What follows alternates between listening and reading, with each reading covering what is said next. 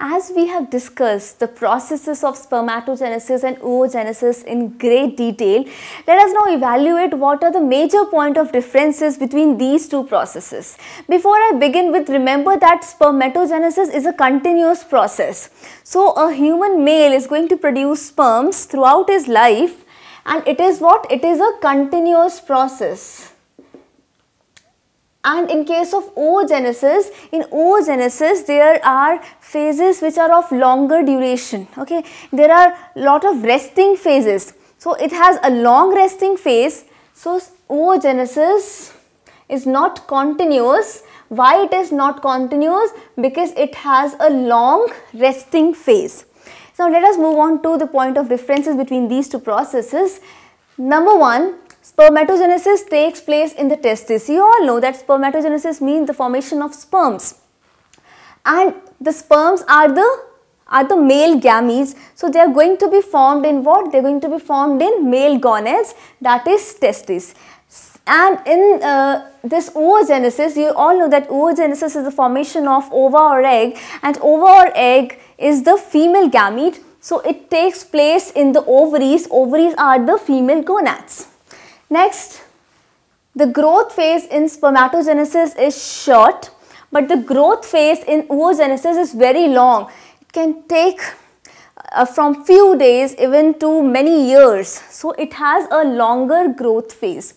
In spermatogenesis, spermatocytes have cytoplasm and nucleus with normal contents. You all know that during the formation of sperm, the cytoplasm is going to condense out, and its volume reduces.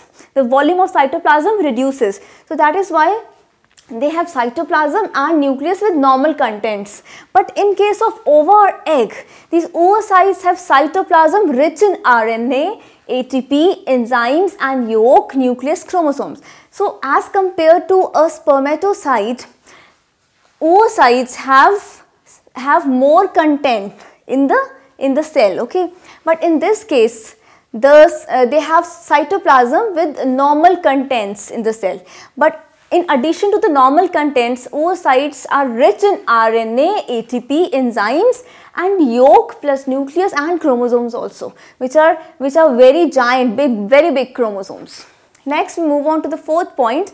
A primary spermatocyte divides equally to form two similar secondary spermatocytes.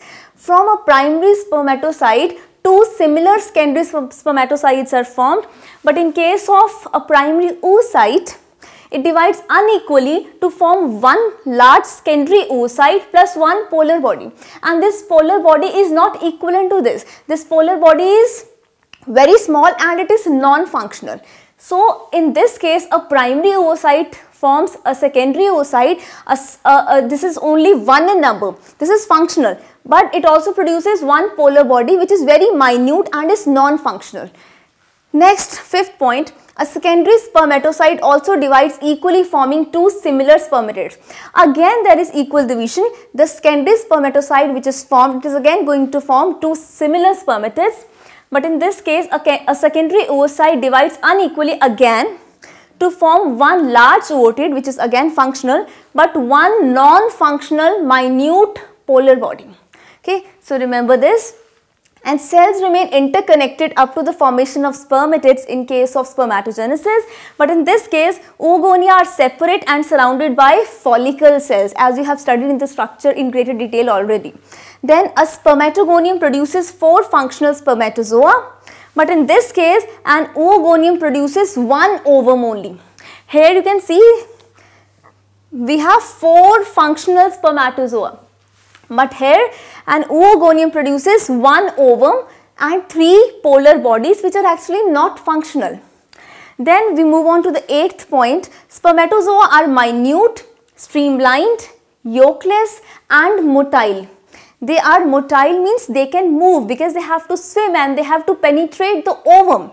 And they are minute, smaller in size, streamlined. They are streamlined. Why? Because they have to actually swim and reach to the egg or ova. They are yolkless, they don't have any yolk, and they are motile. But in this case, ova are larger in size, they are rounded, and often they have yolk and they are non-motile, they cannot move. Then sperm mother cells continue to multiply throughout the life, but this ovary has at birth all the egg mother cells it will ever have. This is a very important point. You all must remember this, that in case of human males, the sperm mother cells continue to multiply throughout life. That is why it is a continuous process, remember. But in case of human females, ovary has at birth all the egg mother cells it will ever have.